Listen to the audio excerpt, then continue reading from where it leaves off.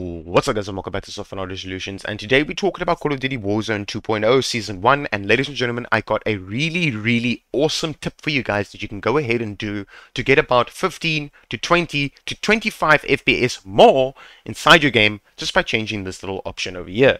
Now, very important note is, go ahead and close your Call of Duty. You cannot, I repeat, you can't have this open while changing these settings. Alright, so what you're going to need to do is you're going to go to the File Explorer over here, go to your Documents, go to Call of Duty. Now you might have the player beta over here, go ahead and delete it, there is no more beta. Go over here and then go to this option over here that says Option 3, COD22.CST. Go ahead and open this up with any notepad or anything that you can edit with. Go all the way down to where it says Render Worker Count. And my default over here, the number of the default that I had over here was 5. Now, I do not own a 5-core machine. I have a 9700K. It is an 8-core, 8-thread CPU. So, you're going to change it to the cores of your CPU that you're currently running. Right. Now, once you change it to the cores of your CPU, or maybe you do not know what the cores is, you're going to open up Google and just type in your CPU and type in specs. So, AMD, Intel, whatever the case might be, type in your CPU specs and press enter, and then go to the first link over here and then scroll down and then go to your total cores and your total threads. Now you're going to change it to this number here. You can even just copy this number if you want to, close out of this, and then go ahead and paste it inside here. Now I can't do this since my game is still running in the background. If I change anything right now, it's going to fuck my game up, and I don't want that to happen. Right? So once you change the number to the physical cores of your CPU, you're going to click on File, you're going to click on Save, and you're going to close out of this once you are done. Now, ladies and gentlemen, once you are done with that, I'm just going to show you something quickly.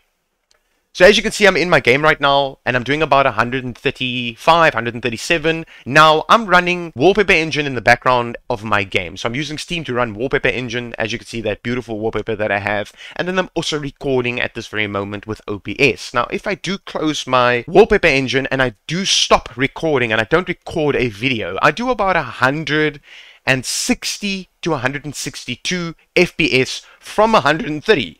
So, ladies and gentlemen, that's basically almost a 30 FPS increase by just changing the render worker count inside your documents folder. And ladies and gentlemen, this actually does work. Go ahead and try it. Now, ladies and gentlemen, at this very moment, right now, as you're listening to me right now, go ahead and change your settings to this. Go ahead and go to Quality, and go ahead and change it to these settings that I have right here at this very moment. Ladies and gentlemen, I don't know why Call of Duty is doing all these beautiful things, but at this very moment, right now, since you're listening to me right now, this is the best settings you can use right now at this very moment to have the best experience, best gameplay, less stuttering, less like lag spikes and stuff like that, and really good FPS while playing the game, and your game also looks really good. You're going to obviously have this on custom because we're going to start changing things, alright? So you're going to leave this at your render resolution of your monitor. Once you're done with that, you're going to go to upscaling, sharpening, and put this on fidelity cache. Go to show more and put it at 75. 75 is its sweet spot right now. Do not push it up, do not push it down. Leave it at 75. Once you're done with that, you're going to go to anti-analyzing and put it at Filmic SMAAT 2 times, right?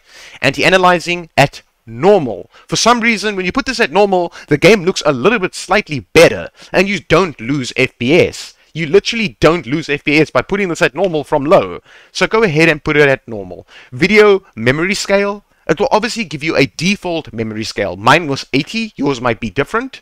Go ahead and leave it at its default memory scale. Once you're done with that, you're going to scroll down. Texture resolution. Leave this at low, because your game's not going to look like this. It will still look like that. But if you put it at very low, you expect your game to look like that. Do not put this at very low. It's going to look like dog trash. So go ahead and leave this at low. Texture filter anisotropic. I highly recommend you put this at high right now, because for some reason at this very moment, since recording of this video and the tests that I've done, you can leave this at high right now and it doesn't impact FPS at all. This doesn't impact FPS, this doesn't impact FPS if you leave them on high. All three of them, leave them on high. Clutter draw distance, you can now put this at long. It works perfectly fine. It doesn't impact FPS on your game. Particle quality, high. Particle quality level, low. Bullet impacts and spray do not have impact on FPS, your GPU, your CPU, your RAM. It doesn't have impact on anything. So put this on. Don't switch it off. Leave it on. Shader quality, I leave mine at medium at the moment because there's no difference between medium and high. Yes, I had this at low before because I didn't really care about my gun skins and how they look. But right now, at this very moment, if I put this on medium, there's no physical FPS difference. My gun looks really, really good. My gold gun skins and stuff like that looks really, really good. And they don't look like mustard if I put it on low. Don't put this at low. Put this at medium. Put this at medium. Go ahead and put this at fucking medium, alright? Once you're done with that tessellation, you're going to put it off. Terrain, memory, max, alright? On-demand texture streaming, off. This at low, this off, this off. You do not need any of these at this very moment, right? These, shadow and lighting, I highly recommend you put this at low or on off. If it gives you an off option or a low option, low or off. So low, off, low, low, low, off, right? Once you're done with that, these screen space reflections, off. This at low and then this at off as well, all right? At this very moment, since I did a bench test, tested my game, and played the game before I recorded this video, right now at this very moment, with my machine, now let's go ahead and test this, On plus Boost actually gives you a little bit more of an increase in FPS. I don't know why. I honestly don't know why. I, for the love of fuck, don't know why, because COD's just fucking great. But anyways, go ahead and put this on. If you do not see an increase in FPS, but you see an increase in FPS on, or you see an increase in FPS on off, go ahead and change it to that, because it's your own personal preference, right? With the machine that you're currently running. Off, off, off. It's a multiplayer game. You do not need any of those three. What the fuck's wrong with you if you put these things on? It's not a fucking single player game. Put it off. This one over here, film gain 0.00, and apply these settings. Once you apply these settings, you're going to go to view. This is your own personal preference. I can't fucking tell you what to do here. I can't tell you what to do here. But you are most welcome to copy my settings. Once you're done with this, alright? Now back in the day, if you scroll down and you go over here where it says restart shader optimization. Now, back in the day, when you click on this and say restart, it will restart your shader optimization here at the top, and it will say optimization for, you know, during gameplay. It will increase your performance during gameplay and all this fucking nice nonsense with the first Call of Duty Warzone. Right now, at this very moment, when you click on this, it does absolutely fucking nothing. But what you can do is you click on it, say restart, then what you're going to do is you're going to go out of the game, come back into the game, and then your settings will be applied. Ladies and gentlemen, if this actually worked for you, leave a like, leave a comment, subscribe to my YouTube channel if you're new here, and I will be making FPS boost guides more often than fucking ever, because right now, this very moment, Call of Duty Warzone 2.0 don't even know what they're doing themselves.